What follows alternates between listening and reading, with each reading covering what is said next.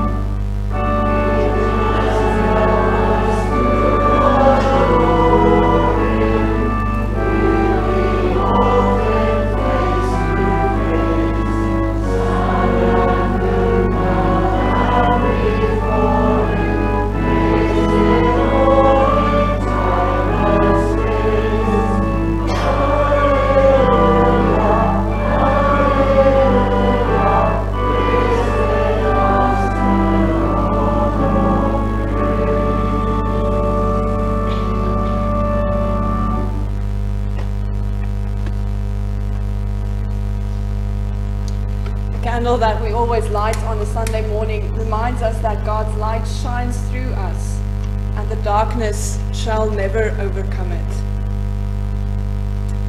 In the words of Psalm 125, we hear our call to worship today.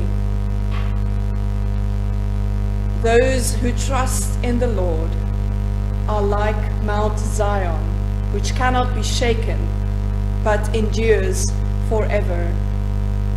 As the mountains surround Jerusalem, So the Lord surrounds his people, both now and forevermore.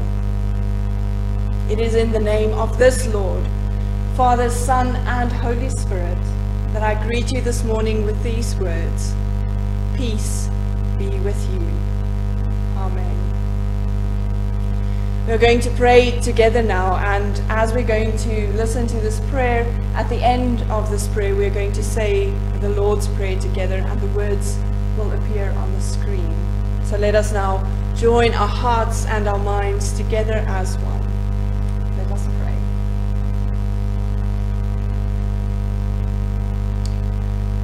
God, you are a God of wonder and of glory. We look at the world you created, and we marvel at the work of your hands. Loving God, we are gathered here as people to worship you. Some of us are here in this building, some of us are watching from our homes, but no matter where we are, we worship you today. We also come to you from different places in our faith lives. Some of us are happy and joyful to be with you and worshiping you. Some of us are weary because of the pain and injustice we suffer in this world. Some of us are searching and questioning if you are truly there. No matter where we are in our lives, dear God, no matter what we may be thinking or feeling in this moment, may you come to us and make yourself known to us, so that we may glorify your name, that you looked at this creation and thought to create each and every one of us.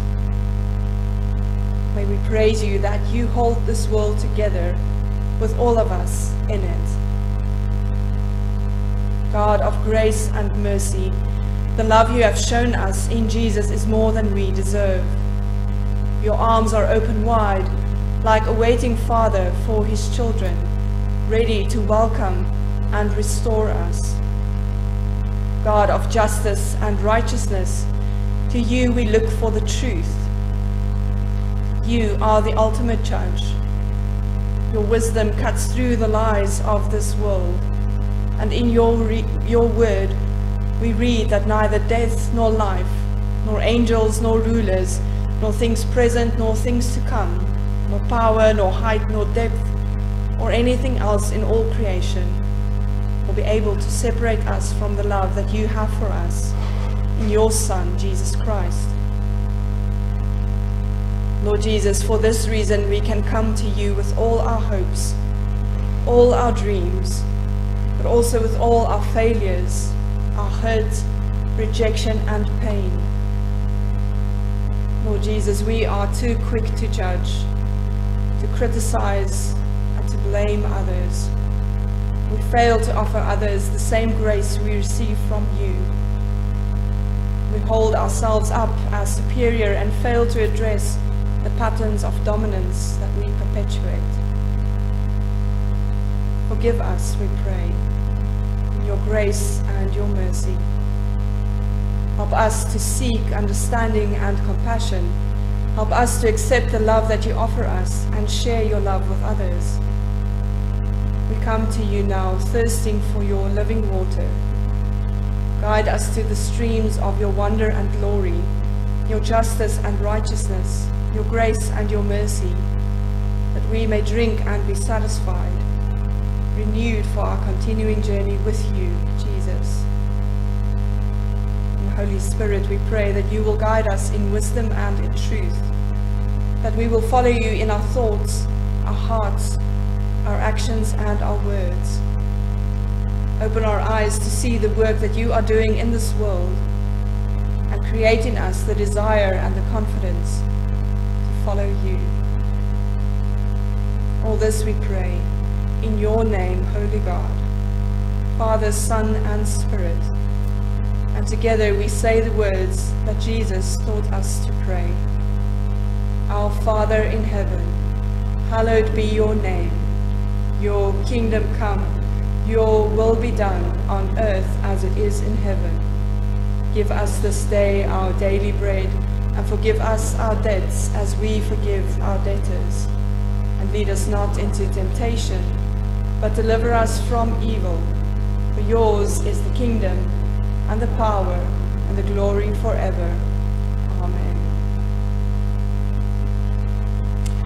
Well, good morning to all of you who are young of age, watching this maybe perhaps from home, and all of us in this building who are young of heart and mind. This morning I'm simply going to tell the story that we are going to read in the service this morning, and it's a story about two men who travel on a road to a little town called Emmaus, and they are very downhearted because the person that they thought would be their savior, Jesus Christ, was crucified and died, and they thought they would never see him again. But on the road something magical happened, something wonderful, something beyond what we as humans sometimes can perceive. They met Jesus, and as they met him, they didn't recognize him. But as they started walking with him along the road, they started talking to him, and as he spoke to them, they wanted to know more and know more. So as he sort of reached the town where they were going to, he made as if he wanted to walk further, but they invited them into their house, and as he sat at the table with them, as they ate together, as he broke the bread, their eyes were opened and they could see that he was Jesus. So this is the story that we are going to speak about today, and what we are going to be thinking about is, where do we see God? Where do we see Jesus in our lives? Where do we see him in everything that we do? When we speak to people, when we travel with people, when we invite people into our homes, when we listen to a sermon, when we pray, where do we see Jesus? So that's the question that we're going to be thinking about today as we listen to the sermon. But before we're going to do that, we are going to sing our next hymn. The hymn is called "In Christ There Is No East or West."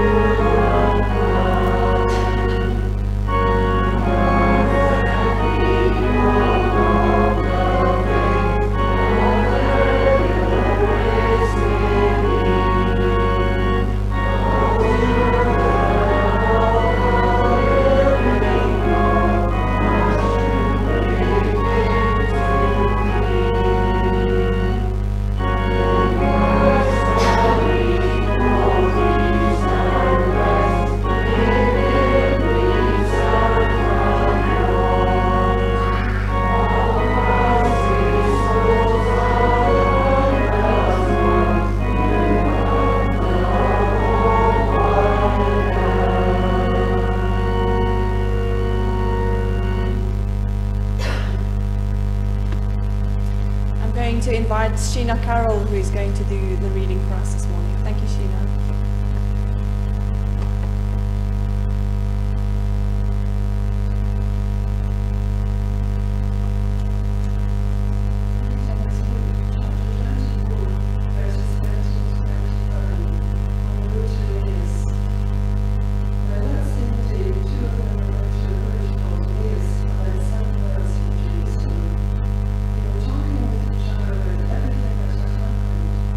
As we talked and discussed these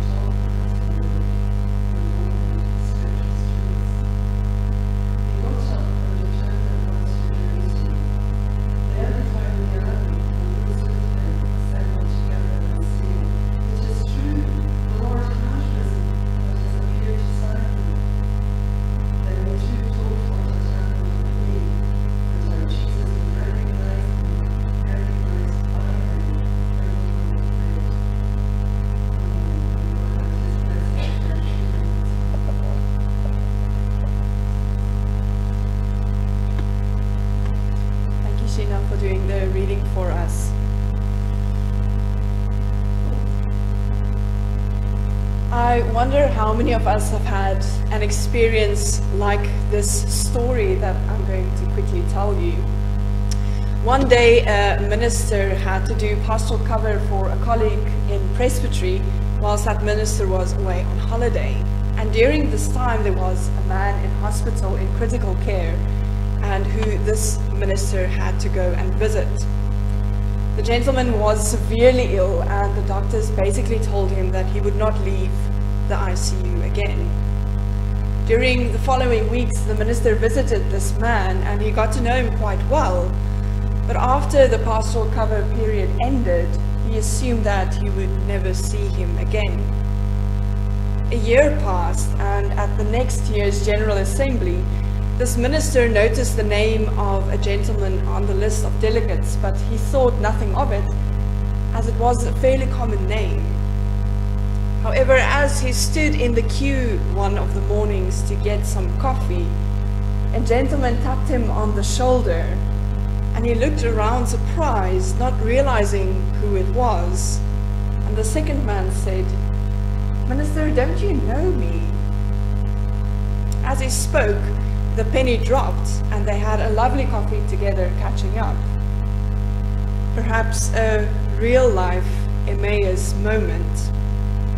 I'm sure some of us can empathize, perhaps also not recognizing those around us in plain sight sometimes. And so it happened to this man called Cleopas and his fellow traveler on the gravel road between Jerusalem and Emmaus. At the beginning of our text, we find these two people discouraged and exhausted and utterly disappointed. They spent the past days in Jerusalem and now they were on their way home to Emmaus, trying to get away as quickly as possible. The past days were supposed to be joyous, filled with the feast of the Passover in Jerusalem. And they had great expectations of this Jesus, for they were part of the people who hoped that this Jesus of Nazareth was truly the Messiah, that he was the promised king who would ride into Jerusalem on the back of a magnificent white horse, that he would chase the Romans out, and that he would save Jerusalem and the people from their miserable fate. But as we know, this is not what happened at all. For things started out all wrong as Jesus rode into Jerusalem on the back of a donkey instead of a horse. And things ended badly when Jesus was crucified and buried in a grave. The man they had placed all their hope in was murdered before their eyes, and a criminal was released in his place. They probably thought, yeah, that's right, that's how life is. Justice is an ideal that is never achieved, and the world is filled with people who make promises they never keep. I think some of us can sympathize with that as well. To emphasize their discouragement and to show that all their hope was lost, the text tells us that it was already the third day after the crucifixion as they were walking on this road to Emmaus. And it was also nearly nightfall, which meant it was almost the beginning of the fourth day. And this was very important for them as Jewish people. For the Jewish people believed that the soul leaves the body of a dead person on the fourth day after death. In other words, the time was fast running out for a miracle. Jesus would soon be something of the past. I wonder if we can sometimes associate with these men's state of mind. Do you also sometimes feel like your personal life or your work or all the negative things that are happening in the world around us, and everything we hear of in church or everything that we hear of in the newspapers are just one too much for us? We might feel like we're struggling a little bit to balance life between our husbands or wives and kids and grandkids and family claiming all our times and the dogs. not to even mention the work that we need to do.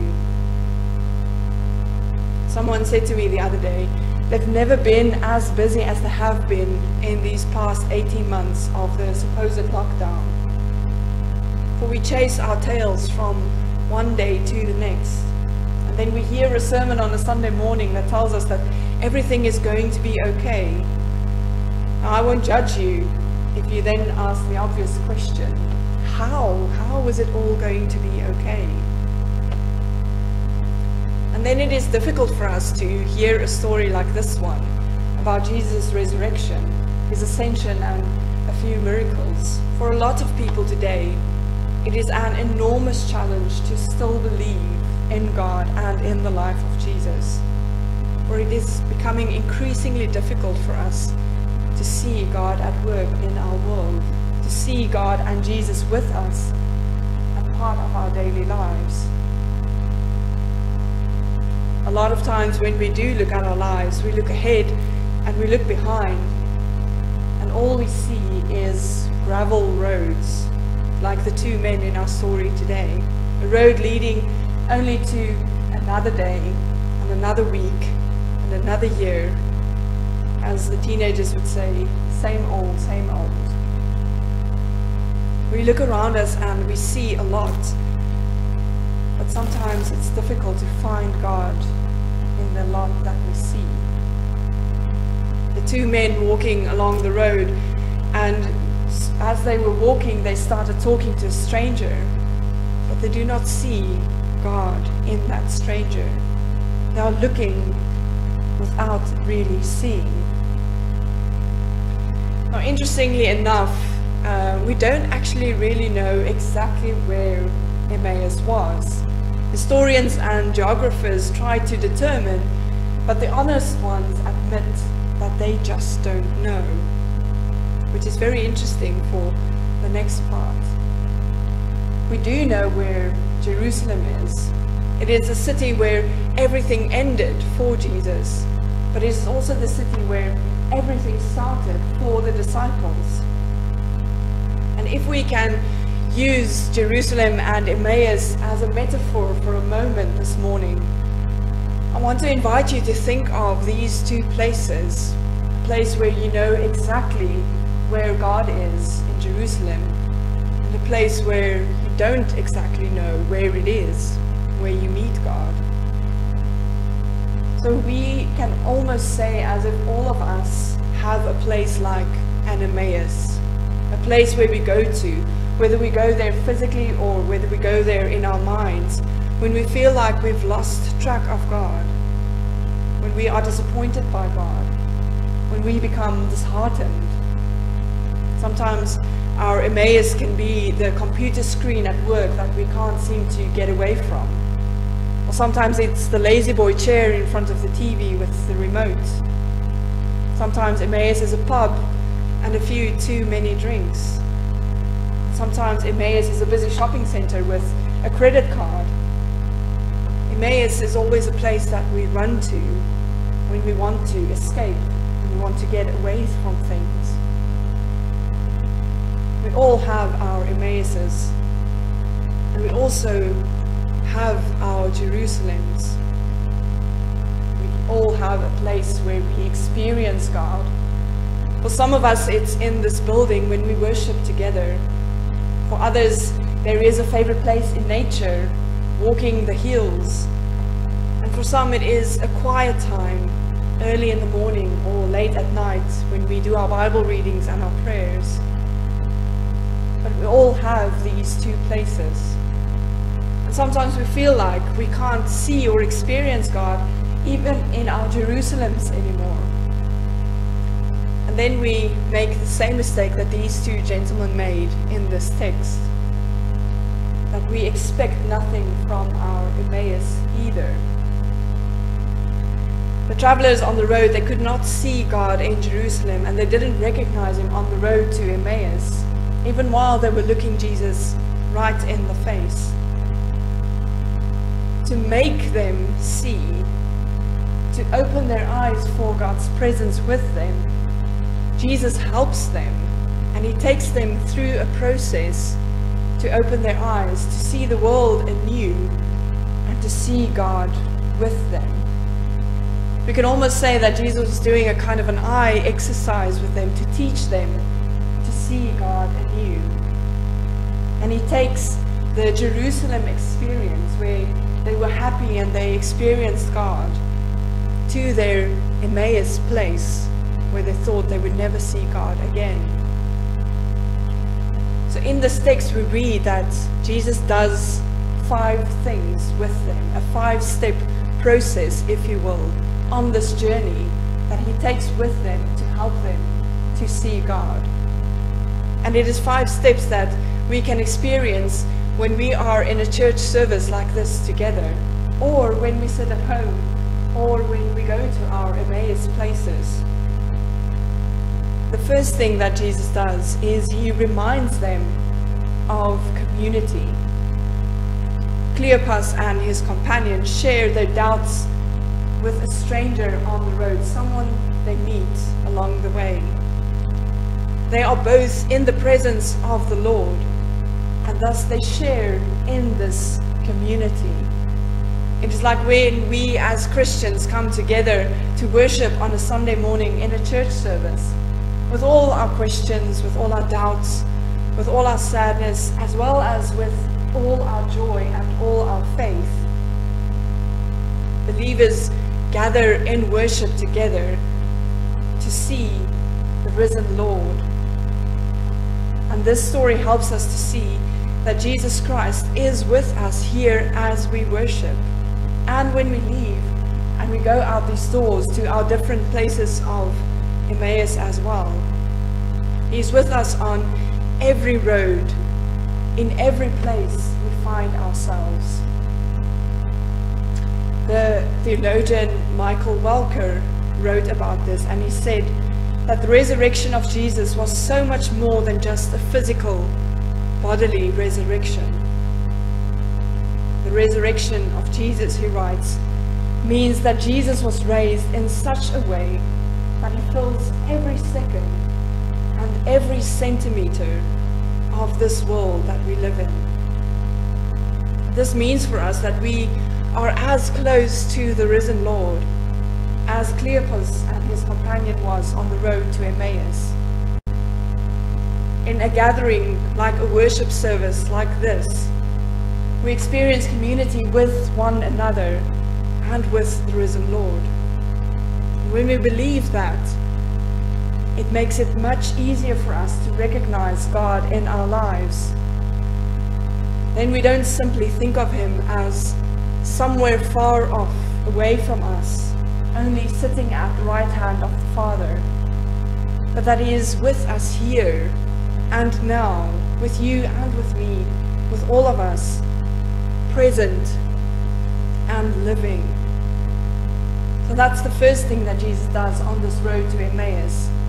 He invites them into a sense of community, of being together.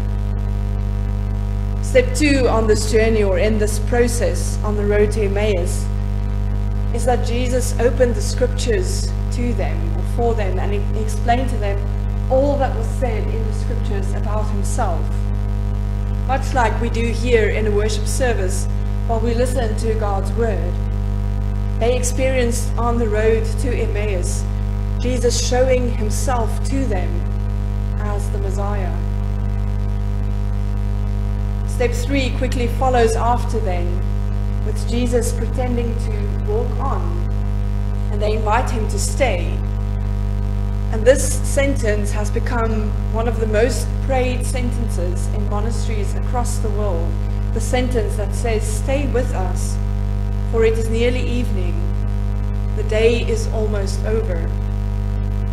So we pray in a church service to prepare ourselves and to declare our dependence on God.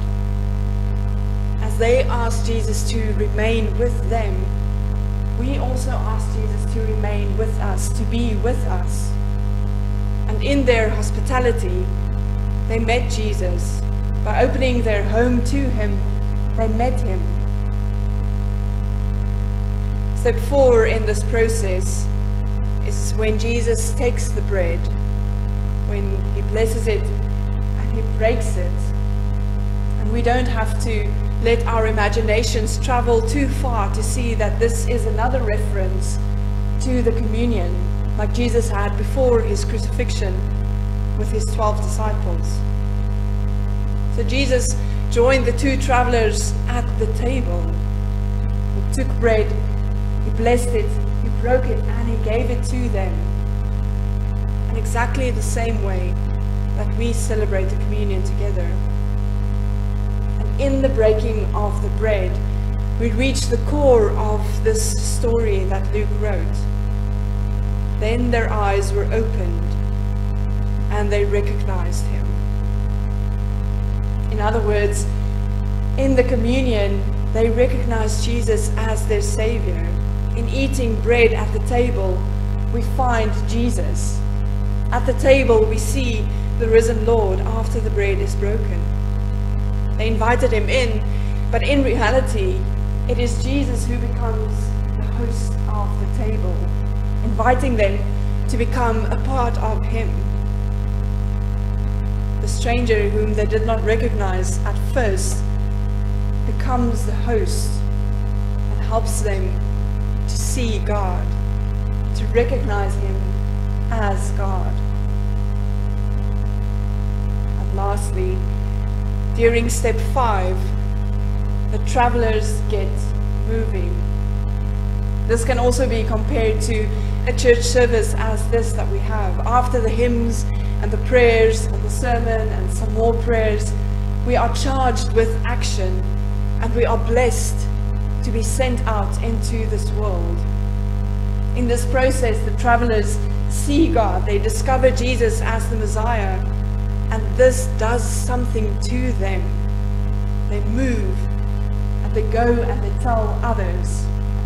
They asked one another, were not our hearts burning within us? And they take the road back to Jerusalem. And they go and they meet others and they tell more and more people that they met Jesus on the road. In the same way, our worship does not end when we leave this building or our homes or our places of Emmaus. That is where our worship should continue and where the service of life actually starts. Then we go and we live what we have experienced here in this church building. So Luke 24 gives us a wonderful process to meet and to see God in our everyday lives, where we meet others, where we invite strangers into our homes, where we read and when we speak about the Bible, when we pray, when we break bread together, and then go into the world at large. That is where we experience and see God in everything and in everyone. The challenge for us is to ask ourselves, how do we do that in our homes, in our places of work, and in all the places that we do not expect to meet God, but where he is truly present as well? This morning, as we are going to share communion together, and as we prepare ourselves to meet Jesus in bread and wine around the table, I want to invite you to think for a moment as you reflect on what you've heard today. Think about your Jerusalem. Think about the place where you experience God, where it all feels as if God is close and you see him and you are joyful. And then also think about maybe your place of Emmaus, where it is difficult for you to experience God, whether it is at your work or at home. Think about where God is. Think about who God is. Think about where you experience him the most and where you experience him the least. And then ask yourself this question this morning. Do you truly believe that he is with you everywhere that you go.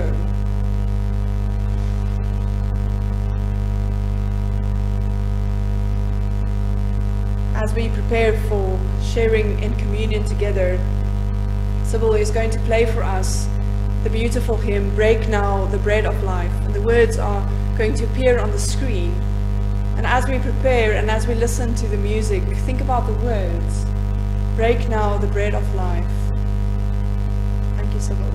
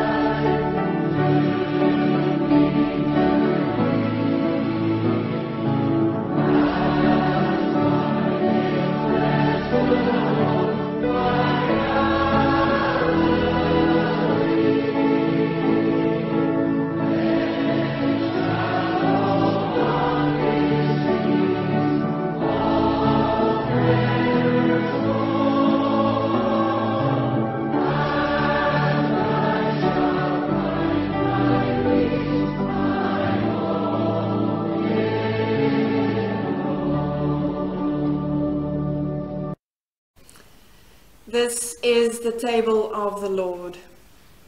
He invites all who sit with him to share in this joyful feast.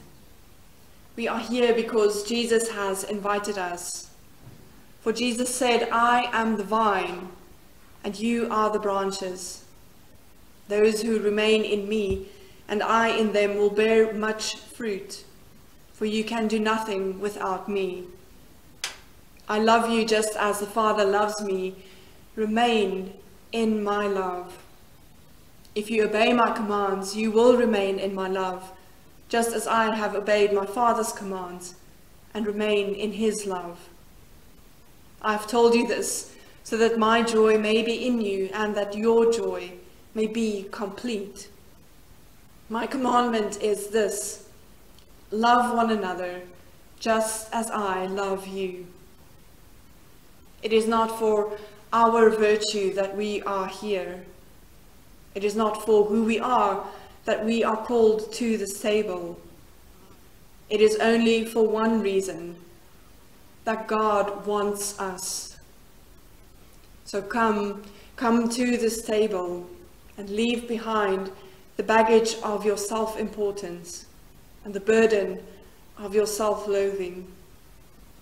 How you feel, who you are, and what you have done at this moment does not matter. There is a greater truth, and there is a stronger voice, and it is the voice of Jesus, who in bread and wine says to each of us, I am here for you. When Jesus was on earth, he often ate with people.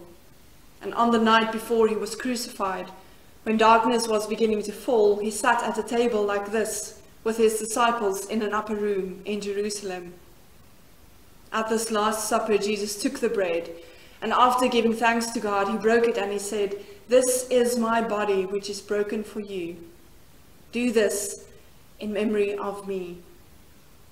In the same way, he took the cup after the supper and said, This cup is the new covenant sealed by my blood. Whenever you drink it, do this in memory of me. He told his disciples to remember him by following his example. And today we, as his disciples, also follow his example, and we are glad to do what Jesus asked us to do. So as Jesus gave thanks, let us give our thanks and praise to God. Let us pray. Loving God, you made this world marvelous for us to enjoy. You gave Jesus Christ, your Son, to be our Savior and our friend. Through him you have brought us to you. You also sent us your Spirit to make us into one family in Jesus Christ. For these gifts of love we thank you, and we join with the angels and saints in the joyful hymn of praise, saying, Holy, holy, holy God, God of power and might. Heaven and earth are full of your glory. Hosanna in the highest. Blessed is he who comes in the name of the Lord. Hosanna in the highest. For your kindness to us and for your goodness to all, we give you our thanks and praise. We thank you that you showed your love for us by sending your Son, who gave his life for us and rose again from death, and lives and prays for us at your right hand. We thank you that he has taken away all that separates us from you, so that we can draw near to you, that we can love you, and so that we can love one another. We thank you that he has brought us together at this table to strengthen us by his love. We pray, Lord, send your Holy Spirit on us and these gifts of bread and wine, that we may know Christ's presence real and true, and be his faithful followers, showing your love for the world. Through Christ, with Christ, in Christ, and in the unity of the Holy Spirit, all glory and honor are yours, Almighty God, now and forevermore. Amen. So the Lord Jesus took bread, and when he had given thanks to God, he broke it and said, This is my body which is broken for you. Do this and remember me. In the same way, he took the cup after the meal and said, This cup is the new covenant sealed by my blood. Drink from it and remember me. Now taste and see that the Lord is good.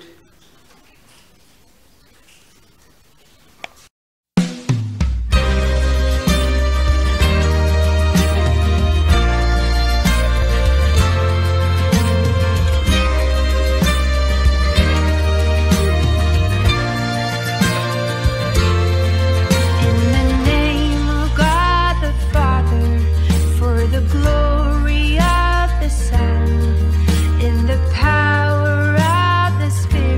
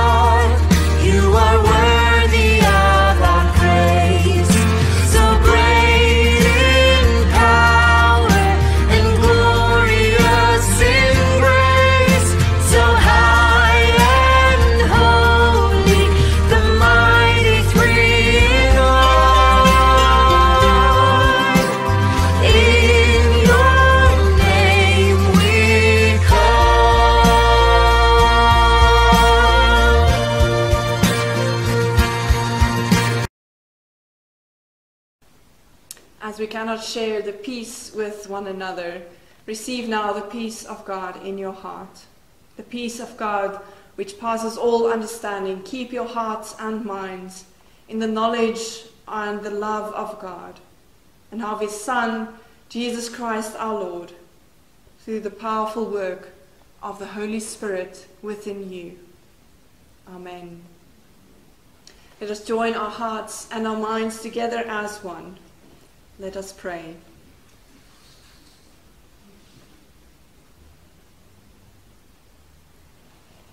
Gracious and loving God, we come to you with hearts that need to be open to your word and your love. There is so much around us that tear at us and causes us to tremble. Keep us ever mindful of your presence and the hope that you have given us in your Son, Jesus Christ, as we celebrated at this table this morning. Guide us, we pray, as your church, struggling to spread the good news. Keep us focused on the mission and the ministry to which you have called us, and lead us forward. We know, Lord, that there will often be bumps along the way, but save us from dwelling on them and make us secure in the goals that you have placed before us. Help us to trust that you walk the road with us, whether we walk from our Jerusalems or our Emmaus's, or wherever our journey takes us. Hear now, dear Lord, also our prayers for all who need your tender touch of healing in their lives, those we name before you each day, and those are known only to you in the depths of our hearts. We pray, be with those who mourn. May we all remember the love and grace that your faithful people have brought to our world. We pray for all your creation, always at odds with one another. We pray that you would guide our leaders and those of other nations, that this world might truly be as you created it to be, a place of peace, hope, and love. And inspired by your generosity towards us, we also return our gifts to you, dear God. May our offering today spread the hope of Jesus Christ to those most in need. These are our prayers, together with those that lie on the hearts of all your faithful people, which we offer to you in the Spirit of our Lord Jesus Christ, who said, "Not my will, but thine be done." Amen. Our closing hymn for today is "You Are Called to Tell the Story," a tune which is well known. The words might not be as well known to you, but let's give it a go.